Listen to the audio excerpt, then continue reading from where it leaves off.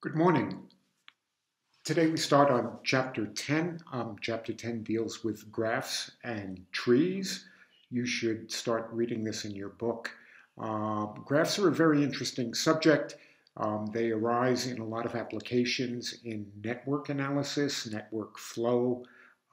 You'll encounter them in a class in data structures. A lot of computational problems are based on graphs. Now, conceptually, graphs are actually a very simple issue. They're made up of two things. A graph G is actually comprised of two things, a set of vertices and a set of edges. Okay, so both of these are sets, and let's go ahead and just give a couple of simple examples, and then we can give some definitions. Now, first of all, we have these things called vertices. Okay, and vertices is the plural. The singular is the word vertex. And that is an E over there. There we go. Another word for these would be nodes.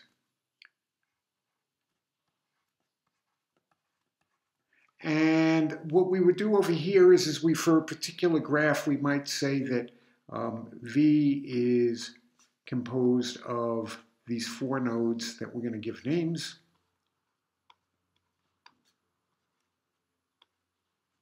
And then what happens is we have a set of edges.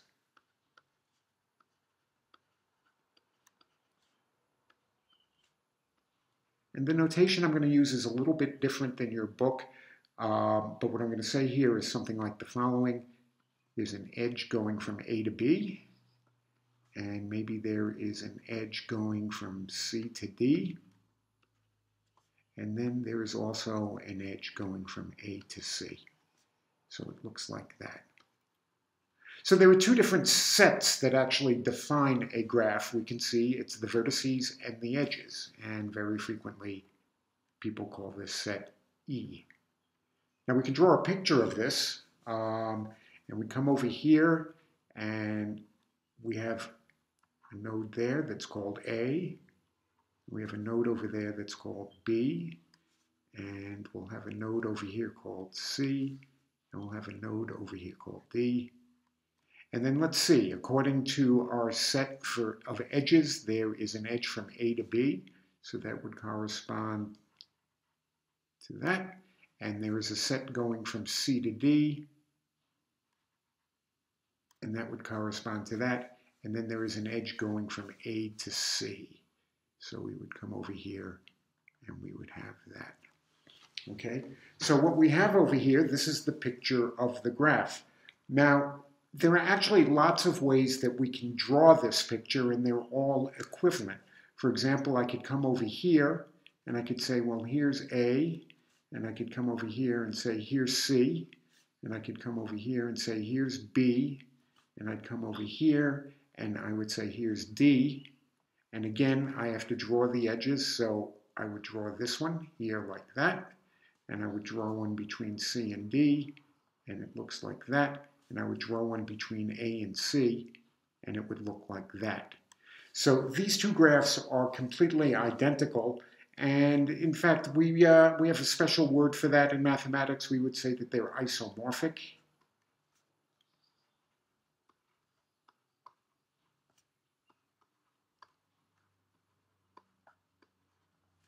Okay, iso, I believe, comes from the Greek meaning the same. Morph means form. So we're saying that these two graphs are actually identical. Now, there are a couple of definitions we have to give here. First of all, let's come over here and look at this graph here. And we would say that A and B are neighbors, or that they're adjacent.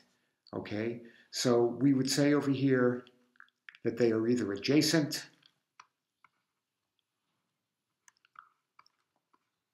or we could say that they are neighbors.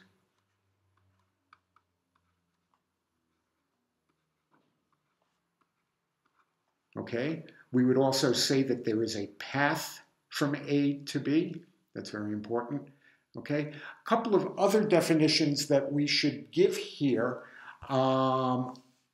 We should talk about what are called the neighbors. So for example, if I were to come over here and talk about what are the neighbors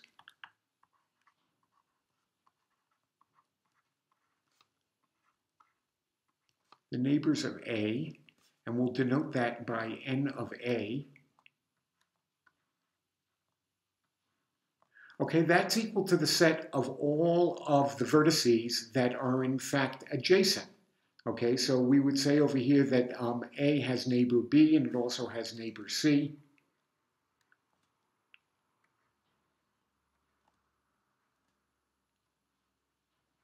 Like that. In a similar fashion, we would say that the neighbors of C are A and D. We would say that the neighbors of D are C. We would say that the neighbors of B is A. Okay, I hope that's clear. Okay, next, I'd like to consider there are different types of graphs that we'll be talking about in here. So we want to give some quick definitions and examples of what these are. The first distinction that we want to make here is there's what are called directed graphs versus undirected graphs. So there's directed versus undirected.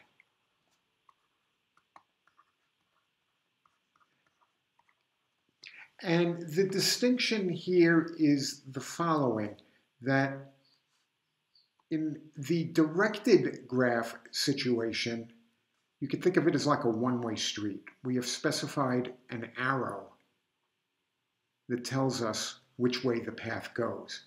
In the undirected graph, we can assume that the path is bidirectional. You can go either way, so you won't see an arrow on it. Okay, so to give you a couple of just contrasting examples here, let's just consider the following graph.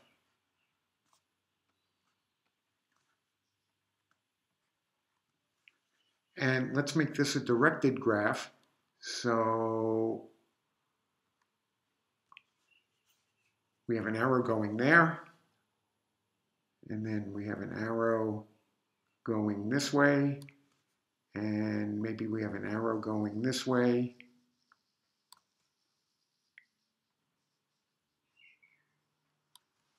Something like that. Let's consider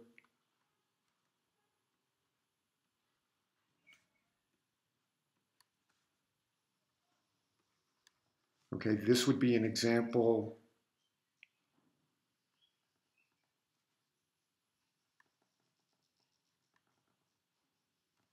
Okay, no arrows. Okay, so for example, we're going to talk later on about the notion of a path and can you get to one point from another. The question is in these graphs, I want to ask the question, is it possible to get from D to A? Now, we come over here in the directed graph and we see that there is an edge that comes into D, but there isn't an edge that goes out. So there actually does not exist any way to get from D to A. But over here, we note that, again, because the edges are bidirectional, I can get to A lots of ways. I can go from D to C to A, and I can also go from D to C to B to A. Now, when we come to specifying these graphs, we have to use a slightly different notation. For example, in this graph over here, when we wanted to say that there was an edge between A and B, we just denoted it, the edge, like this. Okay, we specified it as a set, and you may recall from our discussion of set theory that there is no difference between this set and this set right over here. Okay, so that what we're doing over here in the undirected graph is that when we specify something like that, we're specifying that you can go in either direction. What we're going to do over here to specify that there is actually an orientation or a direction of these edges here is we're going to use an ordered pair. So that if I want to specify that there is an edge from A to B, I'm going to come over here and I'm going to make it an ordered pair. And I'm going to say AB. And then we would also say that there is an edge from B to C. So I'd come over here and I would say B, C. There is an edge from A to C.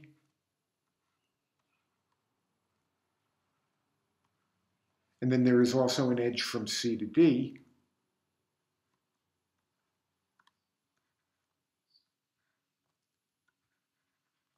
And this is now equal to the edges of this graph right over here. Okay, so the important distinction, remember, for a directed graph, we are using ordered pairs to specify the edges, and in an undirected graph, we just use sets.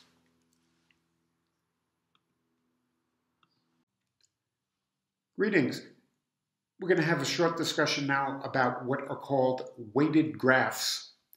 These arise a lot in applications, and we will be talking about them much more later. I want to suppose that we have a graph that has the following 5 vertices on it. There is a vertice called SW. We have a vertice called WB. There is a vertice called W, and there is a vertice called T, and one called O. If you like, you could think of SW as representing the city of Swakopmund. WB is Walvis Bay. W, of course, represents Windhoek. T represents Tsumeb. And O, you could take your choice. It could be Oshakati, it could be Angwadiva, lots of O cities up north. But there's something different about this graph.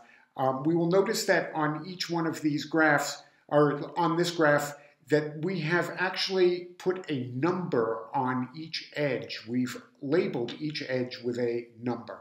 So somehow or other, I'm indicating that the path between Swakopmund and Walvis Bay has this number 100 on it. We've labeled this edge over here 300, 400, 400, 200. And the interpretation of these numbers, there can be many of them.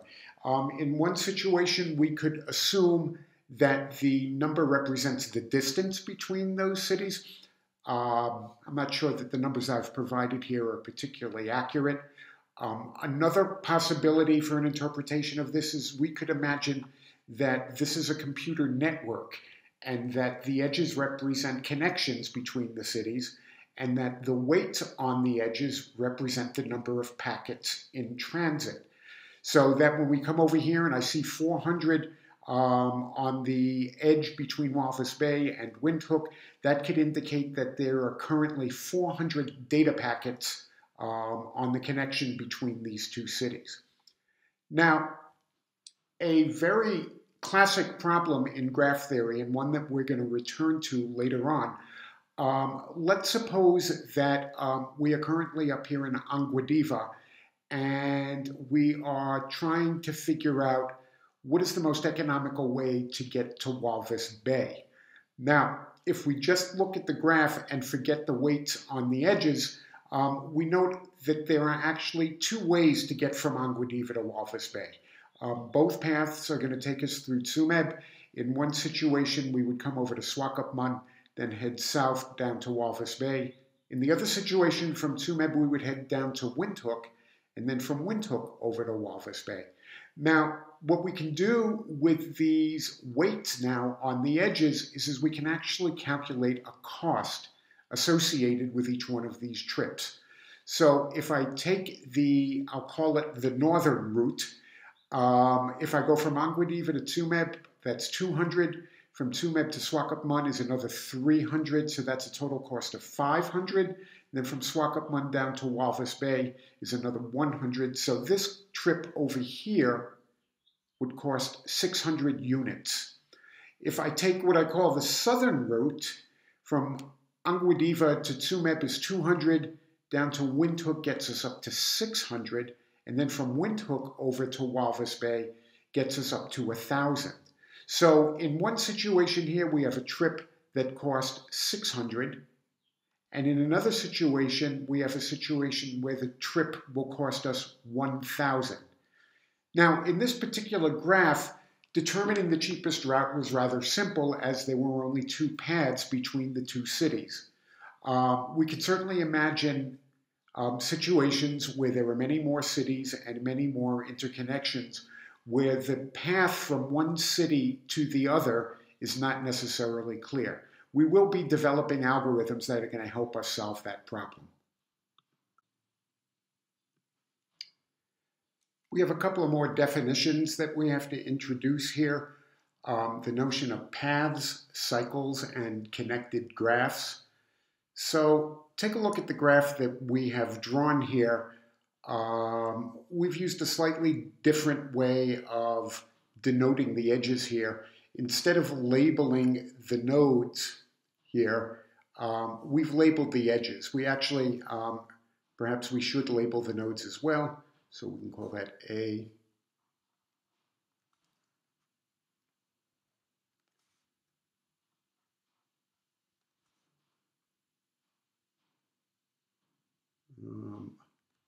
This might be a little confusing. Please notice we have a node here that we've labeled E that is different than the edges. The edges also have E's, but we've put subscripts on them.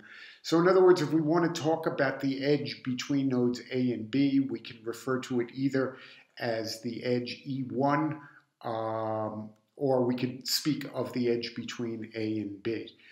Okay, now your book gives lots of definitions here that I think are a bit confusing. We're going to try and simplify it a bit to keep the thing, to keep our definitions intuitive. So the first thing I want to talk about is what's called a path. And again, that's pretty easy to see what a path would be. For example, I could ask the question, is there a path from node A to node D? And the answer to that would be there certainly is a path. In fact, we could see that there are several of them. So if I were to talk about a path, A to D, we can see that there are a couple of ways to specify that.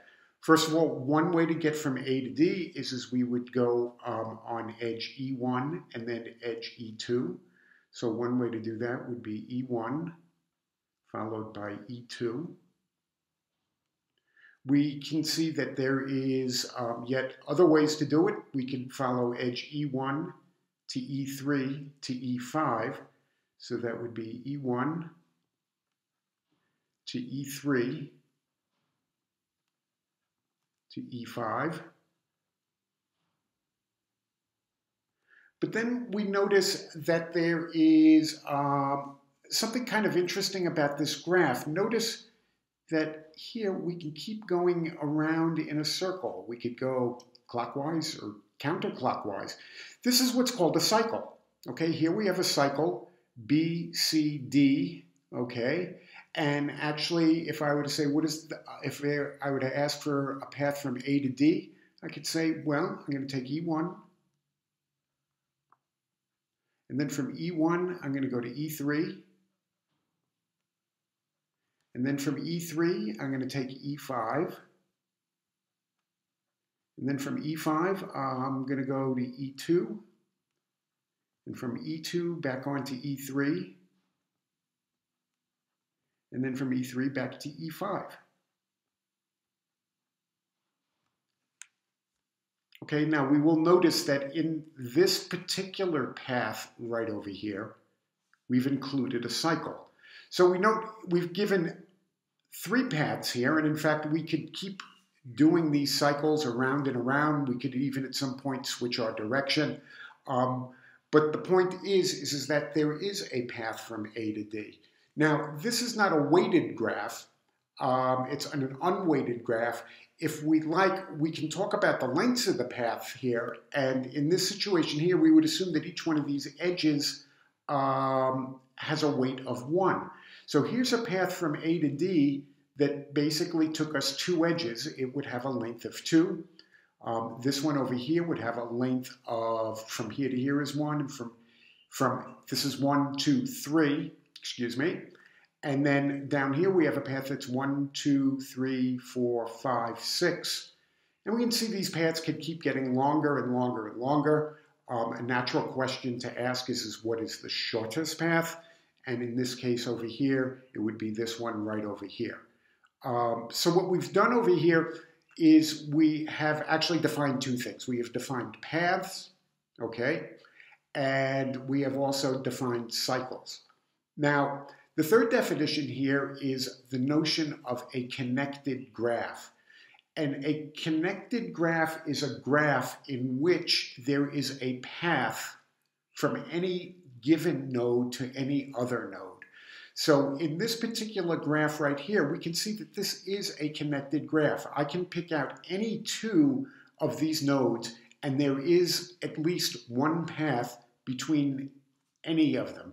Okay, so for example, if I were to come over here, oh, look at this. I have a node that is not labeled. I'll call that F. So the question is I'm claiming this is connected. I pick any 2 points here. I could pick A and F, and there certainly is at least one path between A and F. Is there a path between E and F? And the answer is sure. So this graph over here is what's called a connected graph. Let's imagine that I had a couple of more points here. For example, let's call that G. And let's come over here and have another node. We'll call that H. And maybe there's even an edge between them. Like that. This graph now, and when I say this graph, I'm talking about the entire picture here. This graph is not connected. It's an unconnected graph. And we can see that very simply. Okay, we see that there is no way to get from node F to node H. Okay, I hope that's clear. There's one other definition that we need to give here. I'll just write it down here. We'll talk about a tree.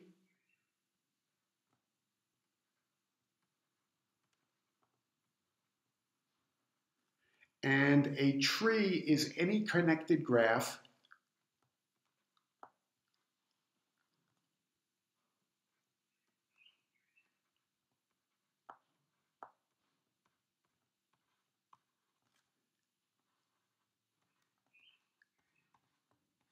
with the following. It has no cycles.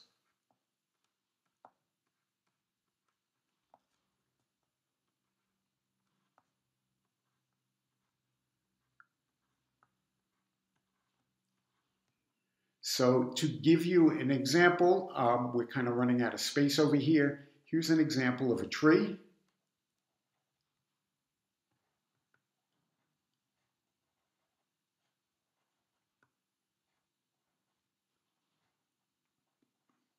Okay, we can see that this is a connected graph. I can get from any point to any other point, but there are no cycles. And this would be an example of something that is not a tree.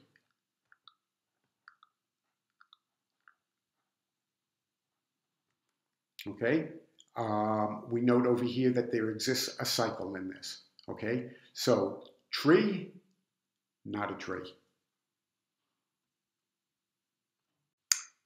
I want you to imagine that you're at a party, and we are going to assume that if there's a person A that knows a person B, that the person B also knows A. Okay, that this is what's called a symmetric relation. If Mary knows Sue, then Sue knows Mary. Now, I want to make the following statement or claim, and let's talk about this. So let's suppose there are 5 people at a party.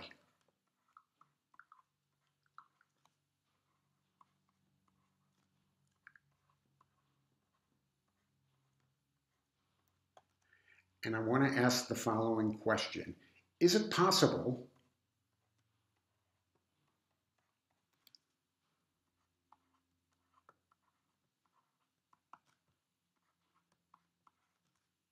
that everyone knows exactly 3 people?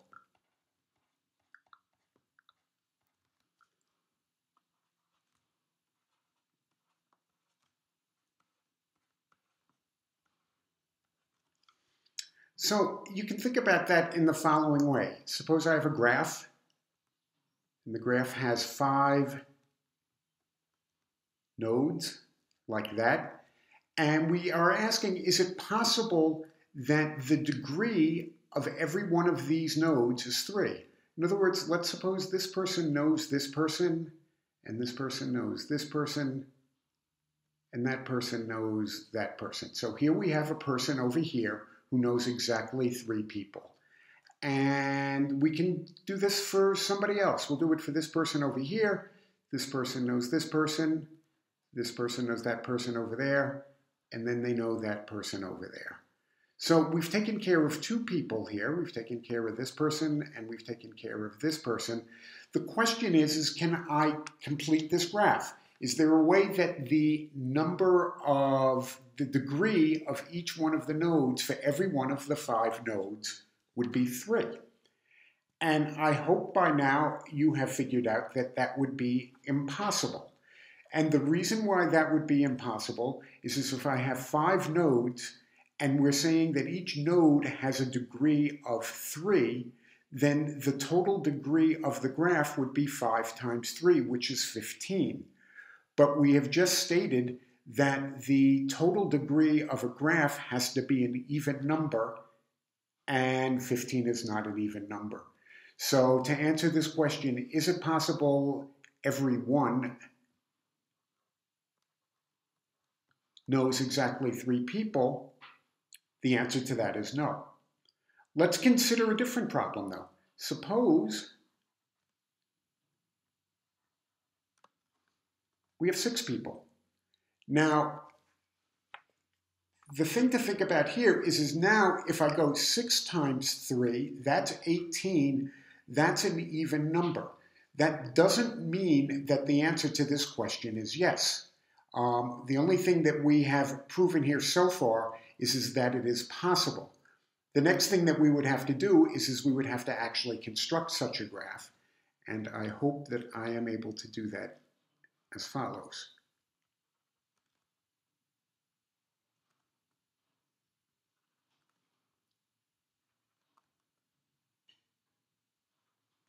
So let's come over here and let me see if I can remember how to do this.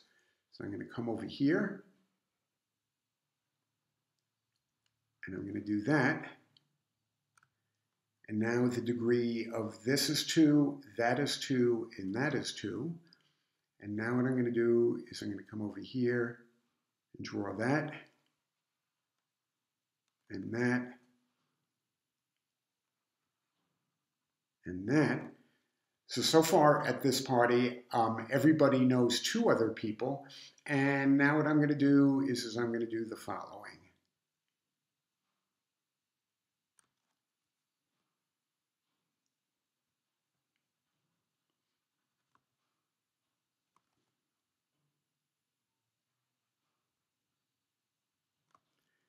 And now if we see this has 3, this has a degree of 3, this has a degree of 3, this has a degree of 3, this has a degree of 3, and this has a degree of 3.